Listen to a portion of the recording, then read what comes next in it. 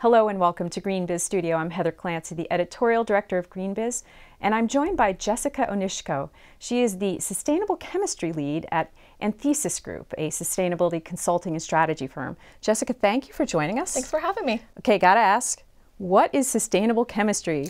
Yeah, so sustainable chemistry is a pretty broad topic because not only does it cover environmentally benign chemicals, but it takes a more holistic approach and considers things like manufacturing practices, product stewardship practices, and even covers the whole of the supply chain. So how do companies embed this concept into their practices? And maybe by talking about that, you'll give me an example of like how sustainable chemistry is different than chemistry. Yes. Embedding sustainable chemistry into an organization is contingent on a number of factors because the discipline is so broad. So in general, most companies right now are looking at how do we embed sustainable chemistry practices into our products and supply chain that cover the product's entire life cycle. So we're talking about raw material selection, manufacturing, use, and end-of-life scenarios. Raw material selection, I'll use that as an example.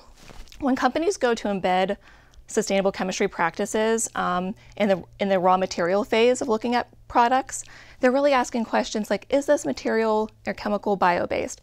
How does this contribute to the circular economy? Is this part of a regenerative economy? Is this chemical even safe? And that's a very fundamental question, but we lack a lot of data on that. So companies are really looking at their products and their supply chains and how to make them better for the human and environmental health and safety. So give me some examples of how companies are innovating using sustainable chemistry as the linchpin. Absolutely. So again, it all depends on a company's size, product sector, and what innovation looks like for that particular product category or what their supply chain looks like. But for some of my large retail clients, for example, ingredient transparency has become such a hot topic because the lack of transparency that exists in the supply chains and the tools just have not been developed, but they're starting to, and they're starting to scale, and it's a really exciting time for ingredient transparency across the supply chain. Another area is the circular economy initiatives that are taking place. So how the advancement of technologies and how we go about taking waste plastics, converting it into new plastics or chemicals that can then later be used in new materials. This is some really exciting advancements in technology once they're able to scale. And then I can't stress this enough about social innovation that's happening because of sustainable chemistry practices. So capacity building, social innovation in the supply chain, when we go to manufacturers and developing countries and having to teach them about human and environmental health and safety as it pertains to better chemical management practices, more sustainable chemistry ideologies in place in the supply chain. It's a really exciting time.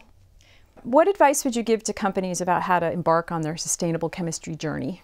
Well, again, it all depends on where a company's at. And so I think that companies to recognize where they're at, do a gap analysis, a SWOT analysis of their current practices against best practices for their particular sector, and then building out a strategy that's fit for purpose for them and their needs.